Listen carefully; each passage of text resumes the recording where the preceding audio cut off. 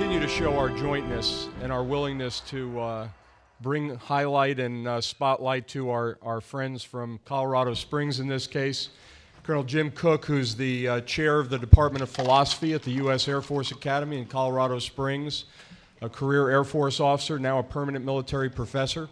He will facilitate this panel that will look at these three different types of warfare ethics from places other than the United States. Jim, thank you.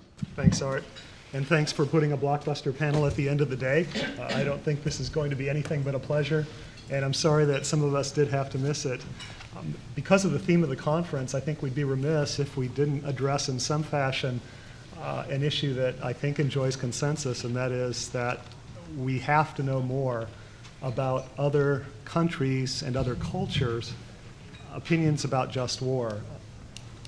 That's true regardless of the phase of war we're talking about, whether we're talking about planning and education, antebellum, whether we're talking about considerations ad bellum, whether we're in bello execution phase or post bellum.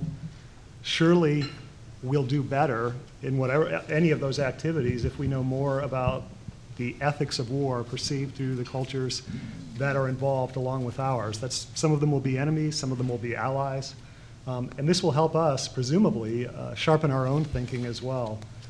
So today we have this marvelous panel that can't offer a comprehensive portrait of all just war thinking, obviously, but we do have a nice subset.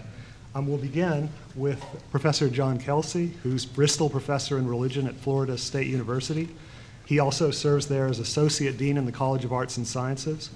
Professor Kelsay received his PhD in Religious Studies from the University of Virginia in 1985, and since that time, the focus of his research and teaching has been Christian and Muslim political thought, especially with respect to judgments about war. His most recent book is Arguing the Just War in Islam, that was published by Harvard in 2007. And I'll just note personally that along with James Turner Johnson, Professor Kelsay has done wonders for my own classes. We often, for example, read a piece that came out in an edited volume of 2003 on the epistle and declaration of al-Qaeda members in 96 and 98. So I certainly owe him a personal debt of gratitude. And please, okay, the floor is yours. All right, thanks very much. Everybody can hear me? Okay. So I understand our charge in talking about these various traditions to give some sense of past, present, and future. And accordingly, this talk about Islam has three parts. First one you can think of as a historical development. Second one, the debate over al-Qaeda and like-minded groups. And the third one, with respect to the future, you can call, we've seen this movie before. So, in the history of Islamic tradition, there are three primary forms of writing that have had influence with respect to conceptions of war. There's the writing of philosophers like Al-Farabi, who talks about war in connection with the virtuous or ideal city. There are the Mirrors of Princes, in which court advisors like the famous Nizam al-Mulk set down their experiential wisdom in the hopes of educating wise statesmen. And then there are the rulings of the learned, usually called jurists, who issue opinions on a variety of questions and provide guidance, access to divine guidance according to the theory, for believers who make inquiries. All of these have been important at various times in the history of Islam, but I think it is fair to say that the one that is most consistently important, and certainly the one that is the most revealing for us today, is the discourse of the jurists, and that's what I'm going to talk about. When jurists talked about war, they did so typically under the rubric of a collected set of judgments called Ahkam al-Jihad, the judgments pertaining to armed struggle. This discourse developed, as did the rest of the juridical discourse, as the province of a particular class of people who were called ulama, literally those in the know or the learned. Their associations and traditions eventually coalesced with the standard schools that are present even to this day in Sunni and Shi'i Islam. Now, there are interesting distinctions in the question of sources used, particularly between the Sunni and the Shia. There are even more interesting, perhaps, distinctions in the preferred methods of interpretation between the schools.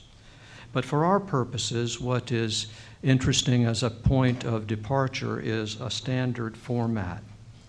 An inquirer comes to a scholar and poses a question. What's the right thing to do in circumstance X?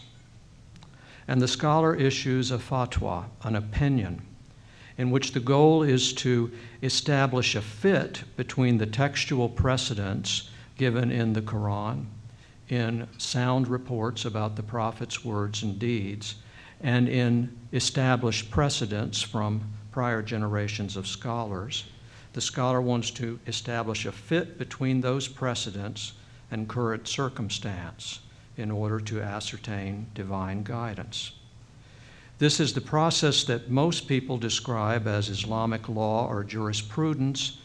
For various reasons, I prefer a term, Sharia reasoning. It's the Sharia that they are aiming at, which is the path that leads to refreshment.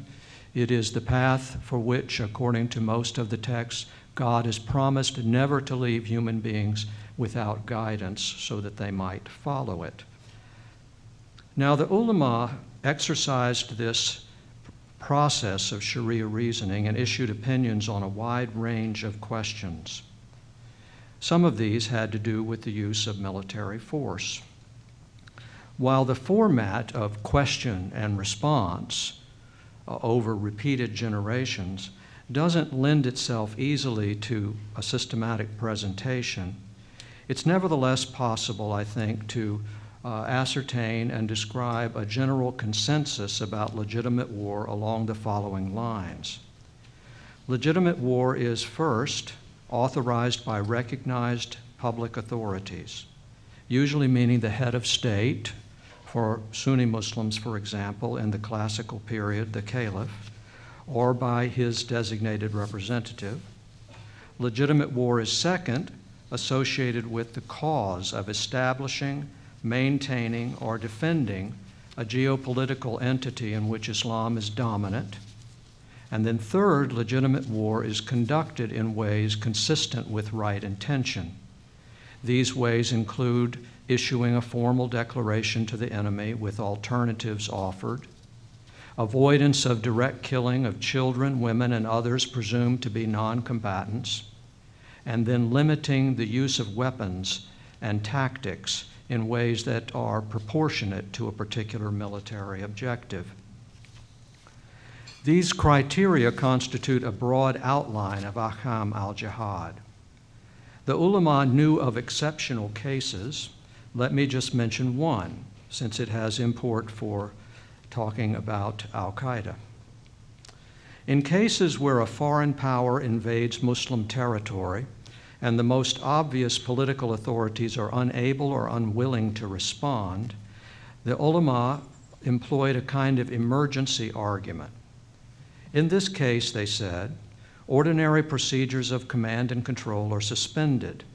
Fighting becomes an individual responsibility. Now, the terminology can be misleading. What the ulama meant historically was understood more along the following lines. Suppose that the provincial authorities in Damascus failed to mount a defense against intruders. In such a case, authorities more removed, say in Egypt or Iraq, should send help. The reasoning is thus not so radical as the terminology individual duty might suggest. That's an important piece of the puzzle associated with contemporary militancy, and so we're moving to the debate over Al-Qaeda. As is well known, the February 1998 declaration signed by bin Laden, Zawahiri, and others refers to a unanimous opinion of ulama to the effect that when an enemy is occupying Muslim lands, fighting becomes an individual duty. On this basis, those who sign give the opinion that fighting against Americans and their allies, civilians and soldiers, is the duty of any Muslim able to carry it out in any context where it's possible. So here, individual is taken quite literally, not so much as the historical ulama meant it.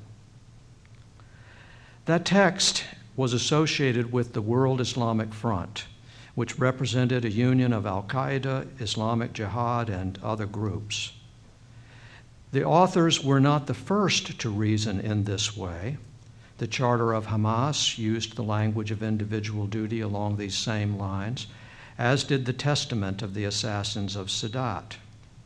Broadly speaking, in fact, this language and this take on individual duty is reflected in the rhetoric of Muslim resistance groups since the 19th century. Nevertheless, the argument outlined in 1998 has been the object of considerable Muslim criticism, especially since 2001. The arguments of the critics and the counter-arguments by bin Laden and others are very important for us to consider. Critics can be lined up in two broad groups. One I call Muslim advocates of democracy. The other are Muslim advocates of divine governance. That is, they share something of the goals of al-Qaeda. Or alternatively, you could call them Muslims interested in the conduct of honorable jihad. The first group, Muslim advocates of democracy, aims at the issue of just cause, in the sense of challenging the overarching goals of al-Qaeda and related groups. The usual form of this criticism notes that bin Laden and others identify an Islamic state with governance by divine law in the strict sense. That is, all laws and policies would be susceptible of a test. How straightforwardly can they be derived from the standard sources of Quran, the example of the Prophet, and precedents set by established scholars? According to the Muslim Democrats, it's important that al-Qaeda sets this as the norm, along with the fact that al-Qaeda spokespersons eschew constitutional democracy. Muslim advocates of democracy regard this as inconsistent with a contemporary application of Sharia reasoning. They argue that a properly Islamic state, based on a reading of precedent and a fit with the current circumstance, should be a state consistent with notions of human rights. And this requires constitutional democracies in which Muslim and non-Muslim citizens, men and women alike, are treated equally. The critics then add that the failure of al-Qaeda and like-minded groups to distinguish between civilians and soldiers is a strong violation of historic precedent, and they ask their co-religionists, do you really want groups that fail in war conduct to actually hold political power? The second line of criticism focuses on war conduct and brings in right authority in a particular way. So those who are advocating fighting honorable jihad say that the failure to distinguish between civilian and military targets violates precedent going all the way back to the Prophet. Further, the understanding of fighting as individual duty articulated in the 1998 fatwa and other texts, these critics say is incorrect. If Muslims in Afghanistan are threatened, then established authorities in, say, Saudi Arabia should rally support. Further, these critics argue that issuing fatwa, opinions, is the job of established ulama, not of lay Muslims like bin Laden and al-Zawahiri. For these critics, the goal of a state ruled by divine law seems right. But their point is, bin Laden and others are going the wrong way to get there. Now, the responses by bin Laden and others are very interesting.